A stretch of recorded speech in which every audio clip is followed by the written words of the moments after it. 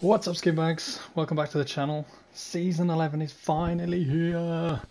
So I thought I'd just put a quick video out there to show you all the Wattson changes, buffs and reworks. So yeah, I'll put some timestamps so you can skip through to the ones you want to see. Hope you enjoy the video. Catch you on the next one.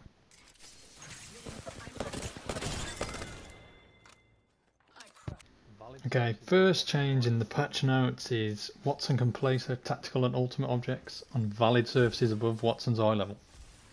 Okay, yeah, that's definitely working. And as you can see in Season 10, I couldn't get it up onto that higher surface there.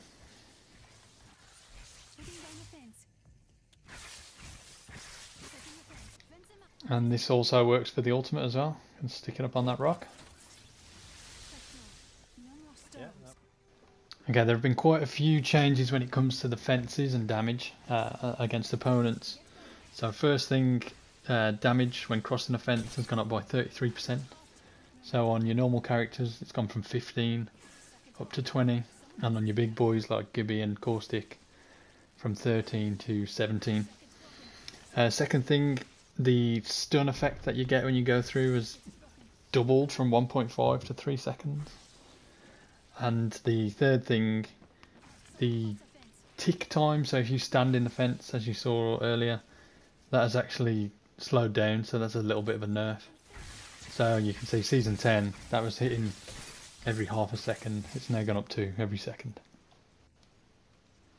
The fence cooldown or recharge time has gone down by 50% from 30 to 15 seconds.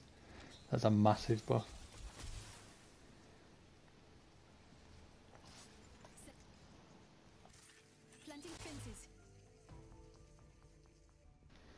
Okay, next one is the increased placement range by 50%.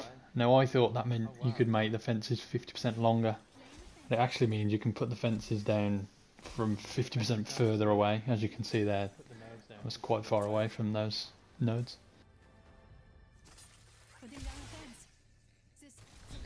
The time for fences to reactivate after you or one of your teammates run through them has decreased by 60%. So instead of a second, it's now 0.4 seconds. That's going to be a massive help when you're going up a zipline with someone following you. Movement speed when placing fences now matches unarmed speed. So it's the same as running around without your gun out.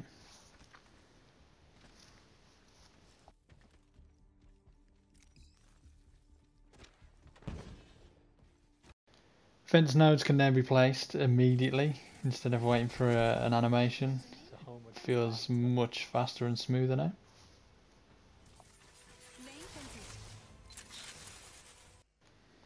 The pylons have had an absolutely massive rework this season. You no longer put 3 down, you can only put 1. But what happens is these don't disappear after 90 seconds, they'll stay forever. And the bar around the bottom now shows how many shields it can regenerate. So it's up to a total of 250 shields, so that's 2 red evos for anyone who's standing within range. And then once that runs out, it'll just carry on blocking ordnance but not recharging shields. Another major buff as well is the regeneration time. Now that's gone up by 150% and the shields recharge so fast now. You can see this is now, I mean, compared to last season, absolutely insane. Massive buff. And then one of a nice thing you can do as well, once you ping your pylon, it'll actually tell you how many shields are left to regenerate. You can see that one's actually run out. I've also done a comparison of how the pylon now reacts to all the different ordnance. So the grenades, the rolling thunder, the bombardment, fuses ultimate, and it's so much better now. I mean, you'll see when it gets to Gibby and it gets to fuses ultimates, you'll notice a massive difference.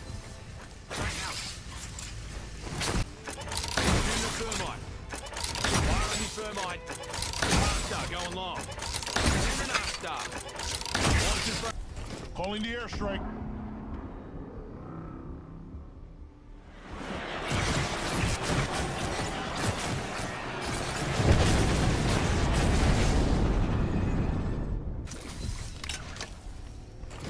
Rain down some destruction.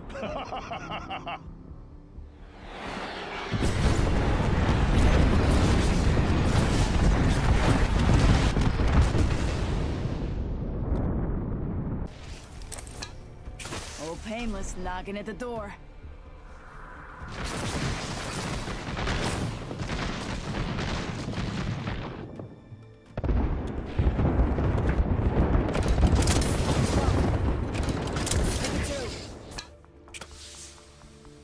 Heads up, dropping the pain.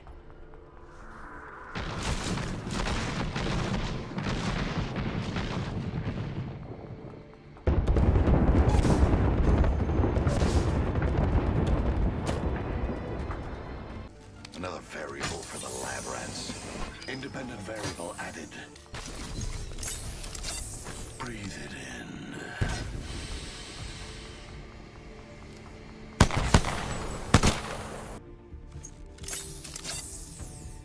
Take a deep breath. Gonna shut you up. Shut it. Shut you up real good. Shut up. Wanna see my singularity? Unleashing my singularity. Deploying me knuckle cluster. Deploying me frag. Stand back, knuckle cluster's firing. Launching me knuckle cluster. Dropping the mother load. Mind your heads. Double mother load.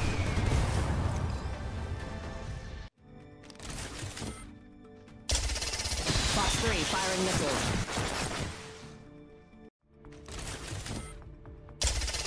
Box 3 sending payload.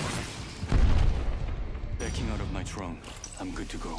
EMP protocol initiated. My drone has been destroyed. Activate the EMP. I'm back. I've lost my drone. My drone has been destroyed. As I've just found out, Ash's tactical is also destroyed by the Pylon, which is awesome. Anyway, I hope you enjoyed the video, and I will catch you on the next one.